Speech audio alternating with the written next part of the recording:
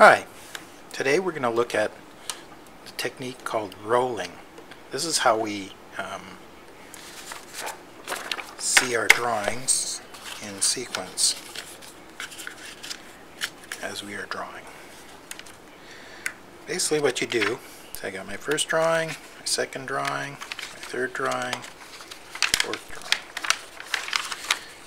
And actually even get one more drawing.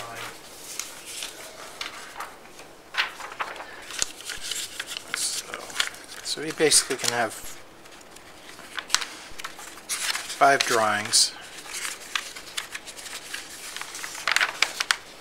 and as you can see, I've placed my pinky finger between that one, next finger between that one, next finger. So then we just can roll.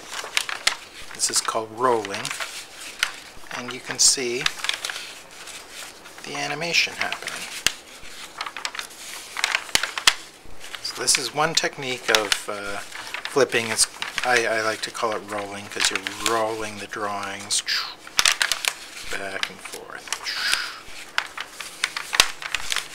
That concludes our little lesson on rolling.